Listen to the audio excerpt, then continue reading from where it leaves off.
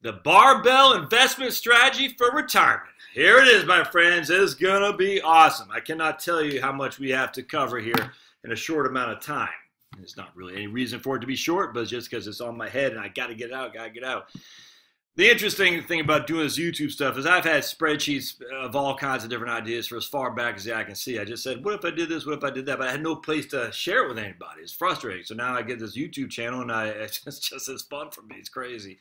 And look, I don't have all the answers. I mean, this is just one example. You can do your own spreadsheets and share them with me for sure.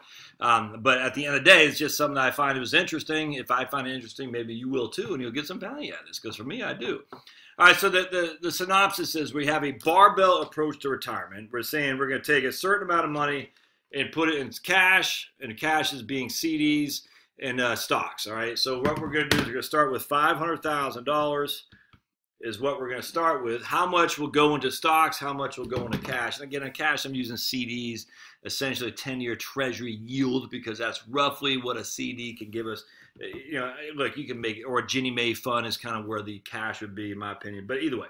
All right, so we're saying essentially we're going to say we're going to have a 6%. We're going to have 25, 30, and 35 a year. 25, 30, and 35 a year. And this is what's going to happen is this is the amount we need. Oops, I just got to go backwards here. This right here is the amount we need on top of Social Security to pay the bills. All right, so well, it literally doesn't matter. But for simplicity, we'll say Social Security gives us $25,000 a year, and we need 50. So we're going to have 25,000 coming from our portfolio, which is a 5% yield. Or if we need 55, we're going to have 30,000 coming from our portfolio with a 6% distribution yield. And if we need 60,000, we'll have 35,000 coming from our portfolio, which is a 7% distribution yield. All right, then we're going to do one of two things. We're going to have 5 years or 3 years of cash. So for the next 6 episodes, we're just going to have 5 years of cash. All right, so 5 years of cash. And then what we're going to do is we're going to have it just a straight increasing rate of consumption model, where you're spending $25,000 this year, $25,000 plus inflation the next, and so on and so on. And then we're going to say we're also going to do the same thing, except we're going to reduce our spending by 10% in year 10, at the end of year 10. I hope that makes sense. So, all right, let's dive into this. You'll see what I'm talking about. So this is the first one, a barbell investment approach portfolio for retirement, a 7% distribution yield. So we're taking $35,000 a year from the portfolio. And what we're going to do is we're going to take 5 years of cash. So 5 years of cash is 35,000 times 5. It should be 175. 35 times 5, and it is. So that's 5 years of cash. So let me draw you what this looks like here. All right, so this, sometimes it's easier to draw it than just to show the spreadsheet. 175 and 325. 500,000, boink, boink. Does that make sense? So you got 175,000 in cash, and again, you could look at a Ginnie Mae. It's probably a good way to look at it, and 325 in the S&P 500. All right. So now what you'll see is you have inflation rate in 1963. Oops. So we're going from 1963 to 2018. All right. Now the problem, well, you're not going to see here because they're going to run out of money. But anyway, 1963 to 2018, we're running these numbers. We have inflation. This is each and every year, the CPI, the average inflation. So I just averaged the inflation for 1963. I averaged it for 1964, and so on and so on. And that's the inflation rate. And then we got to, actually that's 1.3. We got to make it a percentage so we can easier to calculate.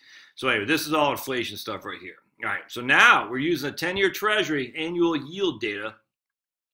The average yield over the course of that year, 1963, it was 4%. So initially you say, wow, the 10-year treasury did much better than inflation rate in 1963. All right, so that's what's happening so far. Now, at the end of the day, why am I using a 10-year treasury? Because it's, in my opinion, the most important interest rate there is out there, for sure. It's reflected in intermediate bonds, but CDs can reflect treasuries as well, 10-year treasury. Like right now, a CD is paying more than a 10-year treasury for sure. And that, well, it's the inverted yield curve, blah, blah, blah. Look, CDs will give you historically, roughly, this similar to a 10-year treasury yield. But, I mean, not all the time. I get that. There's always, you know, you get a different approach to take. But if I like the Ginnie Mae. The Ginnie Mae is always my starting point, which is VFIIX. What I can get in the Ginnie Mae versus what I can get in a CD, they pretty much correspond. And I'm using that as our yield for the amount of money that we have in the bucket of cash. All right, so using the yield on the 10-year treasury, because essentially what I'd advocate is the first year you have nothing but cash, the savings or checking account. Then you got a 1-year CD, a 2-year CD, a 3-year CD, and a 4-year CD. And I would think on average you should be able to get roughly a 10-year bond yield. Look, you can dispute that. That's fine. I frankly don't care. But at the end of the day, you got 1 year in cash, a 1-year CD, 2-year CD, 3-year CD, and a 4-year CD. Right? I hope that makes sense. And we're averaging the interest that you're getting on all those things. The reason why I don't want to do each and every CD, because man, that's too much work, man. I'm just saying at the end of the day, we're going to historical average yield of a 10-year treasury. You don't like it, that's fine. Yeah, the issue that some people get with, your model's wrong. Man, the model is always wrong. This will not be right going forward. It doesn't matter. The model is always, there is no back testing that you can say, well, back tested, well, thus we can freaking hang our hat on it. It just gives you something to think on. If you're going to set it and forget it, this is not, you should never set and forget it when it comes to retirement planning. For heaven's sake, I don't care your stupid back testing. We can back test it to we're blue in the face. Back testing is not synonymous with what will happen in the future. Anyway, but I like using 60s and going to 70s, 80s because we have an era of high inflation. We start with low interest rates and low inflation. Then we have a year of high inflation. Then we have a year of higher interest rates and dropping inflation, which is nice. Then we got a booming market, and then we got a correcting market. But even the market from the late 60s to basically up until 82 basically did not much, hardly at all, relative to the rate of inflation. So it's a wonderful time period to say, if I was able to survive this time, I think I'm going to be in a good place because of the volatility of inflation, the volatility of interest rates, the volatility of the market in the early part of it. From 73 and 74 got hammered. We had a couple down years in the 60s. It's just a wonderful place to start. If you start, like I said before, 1980s, you're just starting with the goose was laying golden eggs, and all you're doing is picking them up. All right, so what you can see, we take our $175,000, all right? Now what we're doing is we're going to take this right here, $175,000, we're subtracting out $35,000 because that's the amount of money we need from the cash bucket in the first year. I hope that makes sense. So that leaves us with $140,000, right? Because we have $175,000 to start with, but we need $35,000 at the beginning of the cycle, and we're not getting any interest on that $35,000. Now, we're going to give an average yield of 4% on this. So we're saying we're going to take this 140, we're going to times it by 1.04, and at the end of the time frame, we have $145,000 left. Now, we're going to inflate that $35,000 that we need to spend by the rate of inflation. Here's the inflation rate that we're using right there. 1.3 is the only thing I could pick offline. I looked at a bunch of different sites, and I had to kind of decipher this. Not that hard. But anyway, you take 1.3, you divide that by 100, and then you add it by 1. It gives you the number you can use to do a simpler mathematical calculation. So all right, we have 35,000. But we got to times that by whatever the inflation rate was, which in this case is 1.3%. So the following year, we need $35,455. Does that make sense? All right, so now what we do the following year, we say we have $140,000, but we have the $140,000, which is minus this right here. So the following year, we're going to take 140 minus that, which gives us that right there. So we have at the beginning of the following year, and this would be 1964, we have $110,000. Why? Because the beginning of the other year, we had 140, but we had to subtract out the money we needed for that years of expenditures, which was adjusted for inflation, which left us $110,000. Now, the $110,000 also grew this year, happened to be another 1.3%, and 4.19%, which is the yield on the 10-year, which meant we're left with $114,000. And we just keep doing it. We do it every 5 years, right? So basically, about the end of 5 years, we have essentially hardly anything left in the account. And so now we do it again. And we say, okay, here we're going to take so here what we're doing is we're taking this, the year before, we had $45,000 left in cash, right? Which got 4.93% yield, but we needed $37,549. So we have about $10,000 difference between how much we had left in cash and how much we needed adjusting for inflation. But that if we only put $10,000, it won't be enough for us to live on because we need $38,000 the following year. I hope this all makes sense. I know there's a lot to chomp on, and I'll give you I'll wrap up everything in one final video when we're done here. But so we got 45,000 to start the year. It grew at 4.93%. We needed 37,549 in cash for that year. So we take 45,000 was 47,983. Subtract that amount, but now we're down to not enough to live on, so we got to take it from stock. So this is year 5, and we come over here and we go to the stock market. All right, so now this is 1967 is year 5. All right, so again, the S&P 500, we're starting at 1963. It closed at the closing amount doesn't matter. It just all that matters is the yearly change. And 22.8% in 1963, 16% in 64, 12% in 65 is down 10. So you can see that. So basically, and then was that 69? Yeah, 69. We had a couple good years to start, but we had a couple not so great years towards the end. Either way, actually, the inflation wasn't bad back then. Yeah, no, inflation was pretty low. It was in the 70s when inflation really started kicking in. All right, but at the end of the day, so we start with 325. We're not touching this because we have the cash bucket taking care of our immediate spending needs. 325 grows by 22%, so it grows to 399. I hope that makes sense. So we got D5 right here. It grew by 1.228%, and that gives us $399,000. The following year it grew by another 16%. The following year it grew by another 12%. The following year it followed 10%, so we're now to 470. Now what happens is, how much money do we need to pull from this account in order to live for another 5 years? Well, it's pretty simple. We need 5 years of this amount right here. So the amount of money we need to start year 5, $37,549. We're timesing that by 5 years. All right, so we're saying we need $37,549. We don't know what the inflation rate is going to be, so we're just making a speculation that we'll need more or less than that, depending on the interest that we get on our cash accounts, depending on what inflation is. At the end of the day, we say we need $37,549. We need it for 5 years. So we take $37,549, which is this. We times it by 5 for 5 years, and then we subtract the difference of these two right here, which is 47,000 minus 37,000. So we don't need 10. We have 10,000 that we're bringing over in order to live on. So we need $177,000. I hope that makes sense. And we're going to pull it from the portfolio. So anyway, so we start the year at $470,000.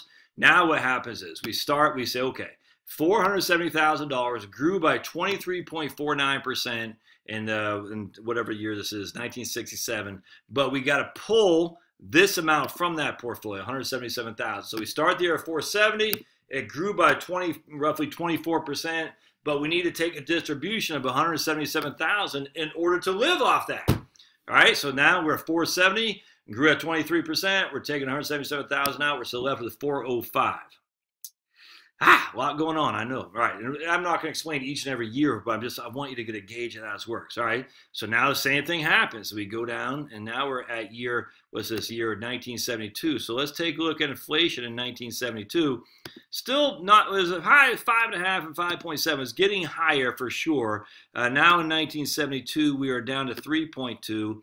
And the yields, though, which is interesting, the 10-year yield was higher than inflation by a pretty significant amount the whole time, actually, until 1974. So this is why I wanted to use a strategy, because I find it that if we're not giving an interest rate return that was realistic and inflation that was realistic, and we're just using average numbers, I mean, again, I'm just back testing it, but I find that back testing to leave a lot to be desired, if that makes sense. I like using the real return someone would have got if they would have done this relative to inflation as well. Because what you're going to see here in 1974, our yield is only 7.56, but inflation is at 11.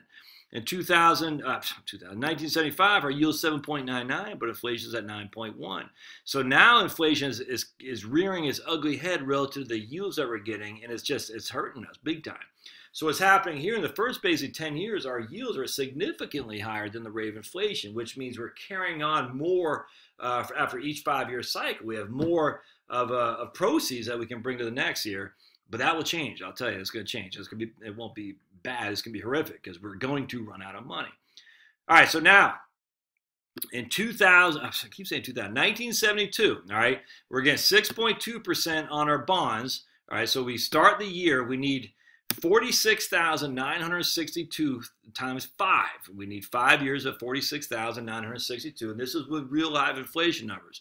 And we actually have a deficit of about $2,700. We only had $44,000 left in the cash bucket of the portfolio, but we needed $2,700. We needed $4,700 to $47,000 to spend.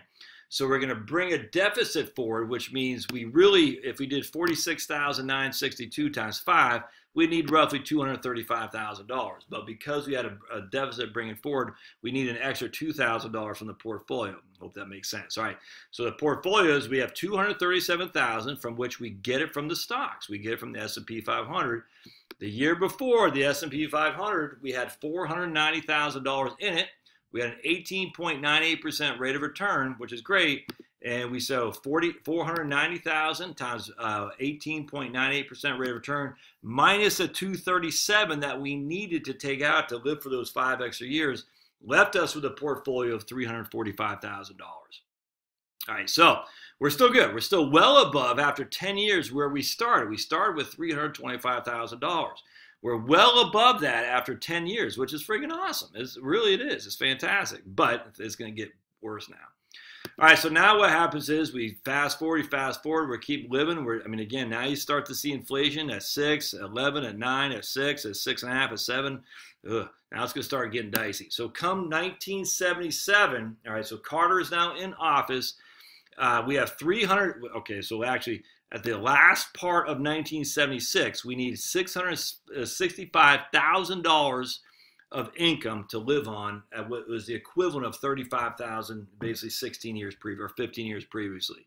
So basically our income needs have doubled with the rate of inflation. So we need $65,000 to live on.